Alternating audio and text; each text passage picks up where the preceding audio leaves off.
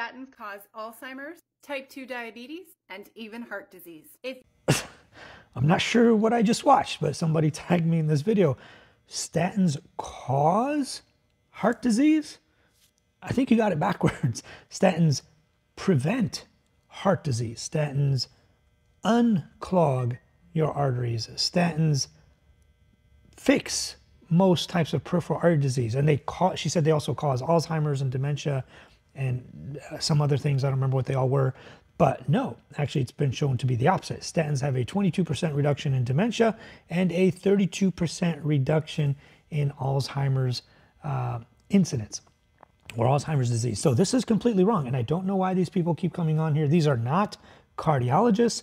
These are not people who know anything about lipidology or cardiology or cholesterol or anything. They're just on here trying to sell you some nonsense. So next time you see somebody like this, please keep tagging me in them. But definitely this is not something accurate at all. You can probably just dispose of these videos or swipe away. Follow actual real cardiologists.